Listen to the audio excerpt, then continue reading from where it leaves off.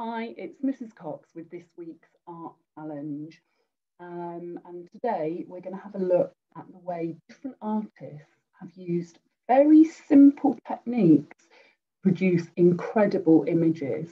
And then you're going to have a look at making your own marks and producing your own images. So I'll share my screen and we can look at some fabulous artworks. Okay, so here you can see some little squares of paper on which an artist has just experimented with, in this case, a pencil. So all you'll need for this is a pen or a pencil and some paper or card. But let's start by looking at how artists use these simple marks to make incredible pictures.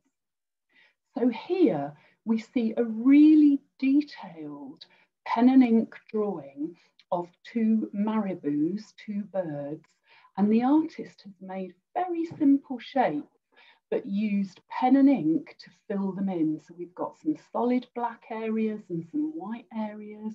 We've got wavy lines at different angles. And here we've got tiny straight marks that go together. But look at the impact that that artist has had with just a few different uses of different marks. And this is Benjamin Sack, who produces these incredibly detailed, they're called cityscapes. So they're imaginary cities, and they're all done with pen and ink lines, but they look incredibly detailed and interesting.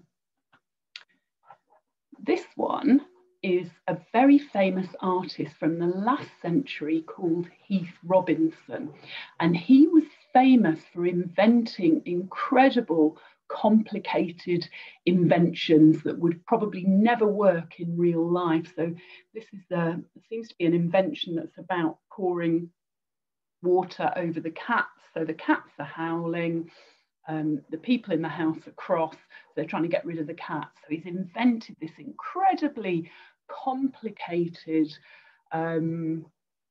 machine, which involves sticks and various rods and pulleys and a jug of water to get rid of the howling cats at night. We can see it's night because we've got the moon up there.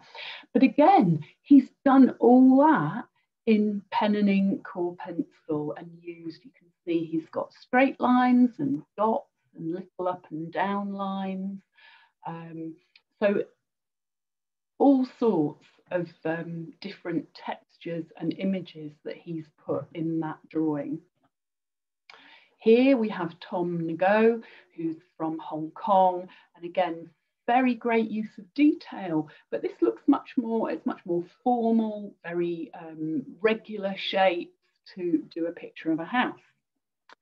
And here we have Eva Hess, who's used possibly charcoal and maybe a little bit of watercolor, but it's one color, it's monochrome, one color, and some very simple round shapes that look very effective. This is by Claude Monet, a famous French artist, and he's drawn a cliff. You can see we've got rocks at the bottom, we've got a boat, we've got a ship, and again, dots, straight lines, curved lines, all sorts of different marks making this drawing.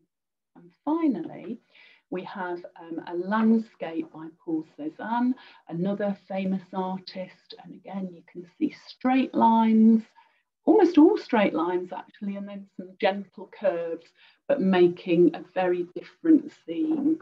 So we've seen how artists take very basic technique of mark making and then use it to do all this amazing range of drawings. And all you're going to do today is have a play with different marks. So you've got here some ideas of straight lines and curved lines. You need, you could start with a single tool, just a pencil or a pen. You could have a go on different days. And the first day you could try with a pencil. The next day you could try with a pen. You could try with a felt tip or with one colour of paint or coloured pencil. And this works really well on small squares of paper. So you put a different mark on each square and then take a photo of it and send it to your teacher so we can see the different marks you've made.